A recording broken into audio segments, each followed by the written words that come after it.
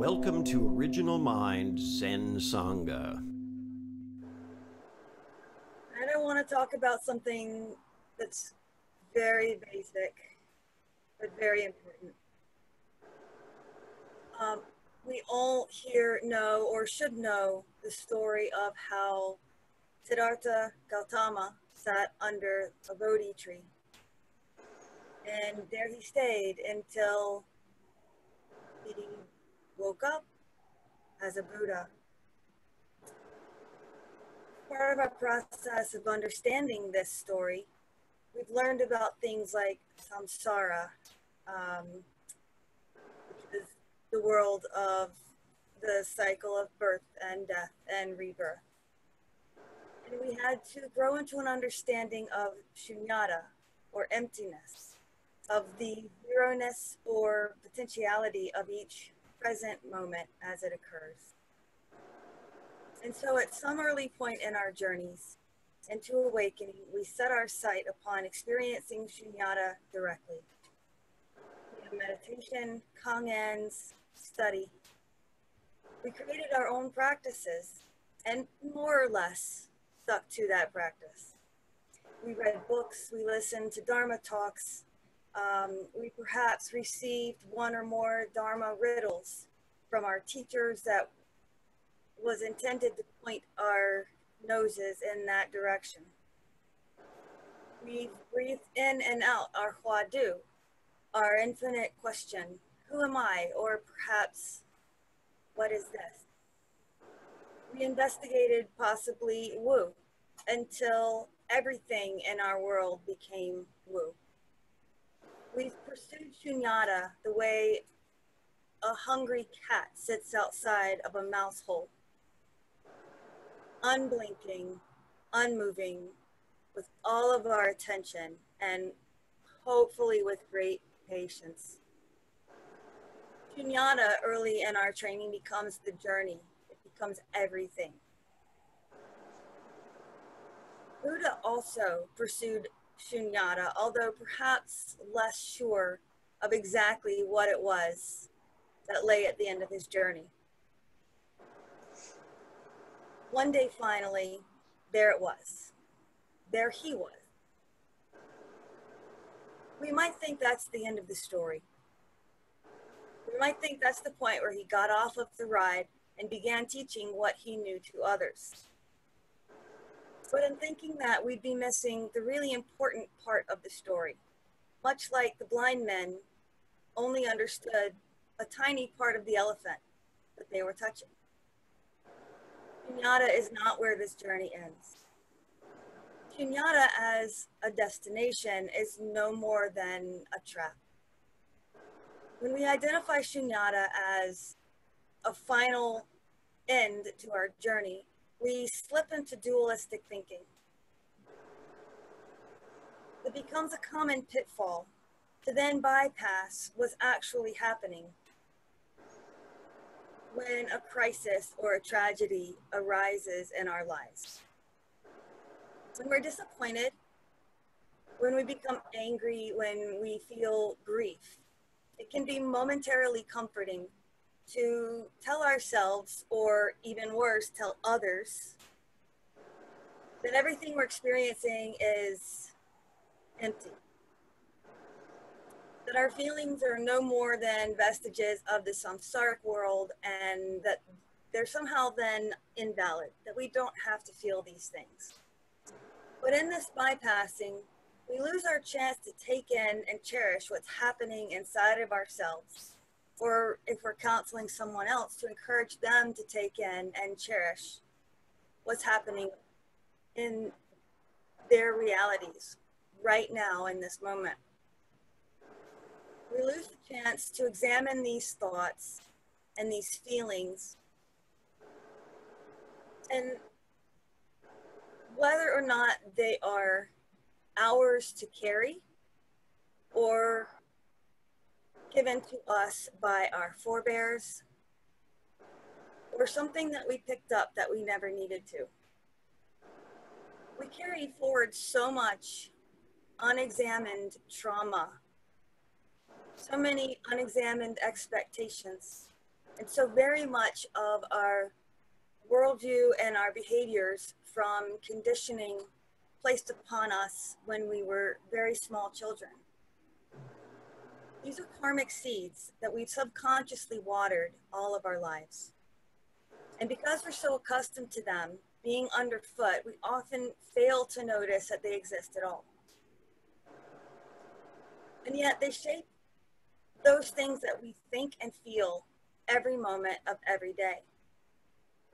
And so when we bypass these thoughts and feelings as empty, we walk right past doors that lead to freedoms that we don't even know yet exist. These are the doors to our full humanity. Jnana isn't a destination. It's a vehicle to waking up to our full potential as thinking, feeling, experiencing beings. Gautama Buddha didn't wake up to godhood. He woke up to being fully human.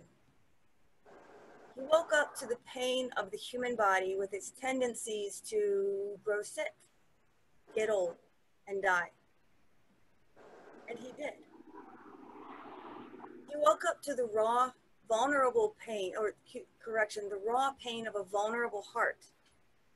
And so even he cried at the death of a loved one. He woke up to the recognition that the suffering of another person was akin to his own suffering.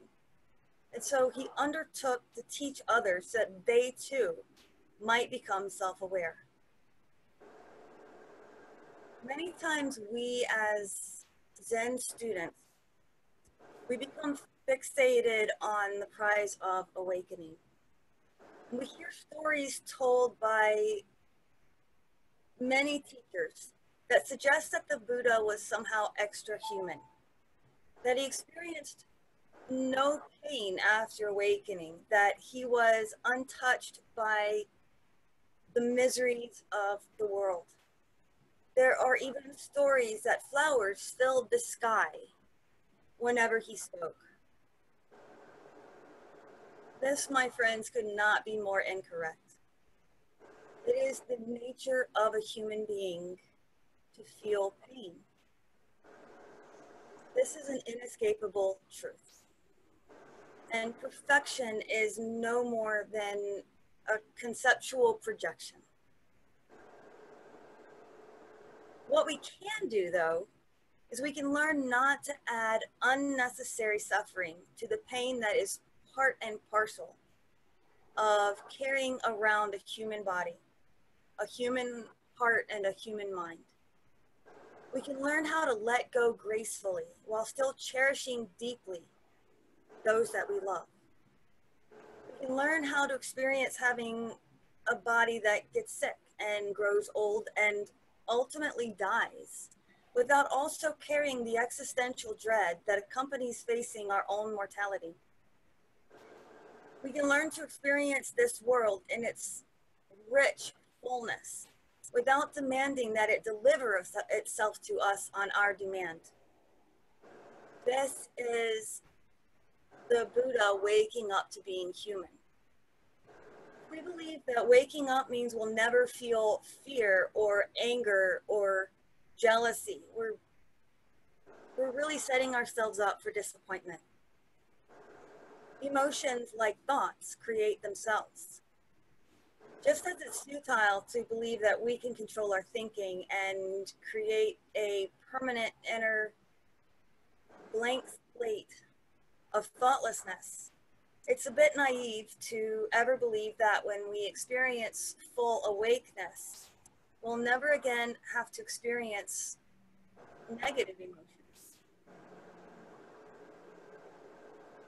If we completely lost our ability to feel negative emotions, it follows that we would also lose the richness of positive emotions. A life like that is not a human life.